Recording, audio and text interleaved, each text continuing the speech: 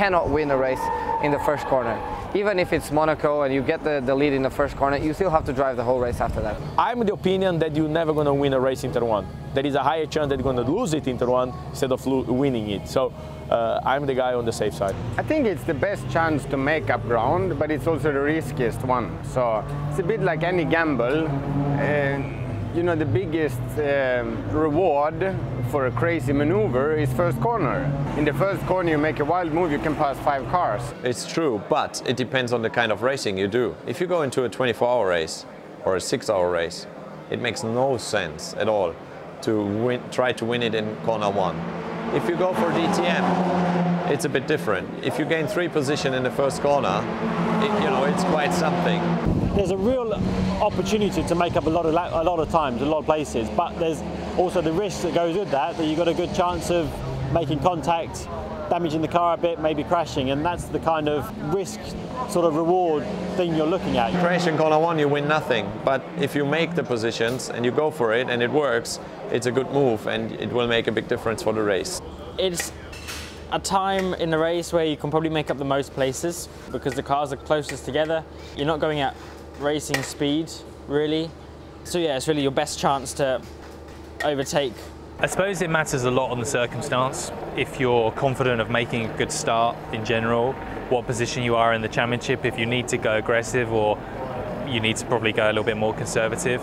There's so many variations. From my side, the biggest thing is how confident you are of making a good start. Before we do a race start, we'll look at all the previous race starts at that track and look at what happened and try and get a feel of where people tend to go, where the risky areas are, where the safe bits are, and then you decide what you want to do. You have to kind of visualize where you are on the grid, what you realistically can achieve and need to achieve the first corner. First of all, I always look which cars are around me, which drivers are around me, because you kind of know which drivers you're driving with. But you have drivers who attack the start, especially take a lot of risk and try to overtake 1 or 2 cars and then hit each other and spun. Because we are all racing drivers, and as soon as we have our helmet on, sometimes the brain stops working. You learn the drivers. So you know the series you're racing, and you know this driver A, B, and C, these are good guys. I can be a little bit more aggressive in turn 1 because they're going to respect me. Oh, no, I have these guys, I cannot be aggressive because they will not respect me, they're aggressive, we might crash. You have to trust the other drivers that if you go for a gap that's there, they're not going to just shut the door and crash with you, basically. So you have to judge the situation you're in. You can try to obviously dive in the first corner, but you have to remember that your tires are not on temperature and the pressures are not there, and it's also a lot of risk. You try to think ahead for the next corner, but again, it's not that easy set, because imagine you go with 18 cars into corner 1 and you're in the middle of the field. I mean, if you're in the front, it's quite easy, but let's say you're fighting with 3-4 guys. Sometimes you get pushed to a position where you are and then you try to get the best out of it. But obviously the inside normally is the safer side.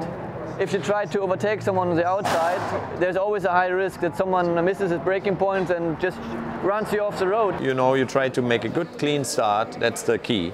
Then you don't have to defend, then you look forward. If you don't have a good takeoff, then you obviously try to block the guys behind. Sometimes into turn 1 you'd have to defend if they're right behind you. But as soon as you come out of turn 1, if you have a bit of a gap, it's best not to defend.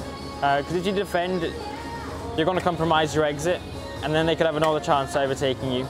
I'm actually more thinking about positioning for 3 and 4, which is really where the overtaking really starts also. Braking into those 2 and positioning the car then onto the straight. I always try to have a strategy in mind, but then I react to whatever is happening. You need to have a strategy before the race, if I go aggressive or not. But sometimes even, if I'm saying I'm not going aggressive, but then there's an opening, a gap somewhere, obviously I try to dive in, but without lots of risk. When I was younger, I tried to always pre-see or preview my starts, and when you do that and then you get there and nothing ever happens like you previewed it, and then it goes wrong because you had something in your mind that it's not what's happening there. So honestly, what I try to do is just go with the most open mind possible. But I think if you prepare too much for turn 1, you try to anticipate too much turn 1, you're gonna end up being not driving by instinct, and racing is a little bit driven by instinct. Turn 1, it is a very important corner, but don't do anything too rash. Be aggressive, but be smart.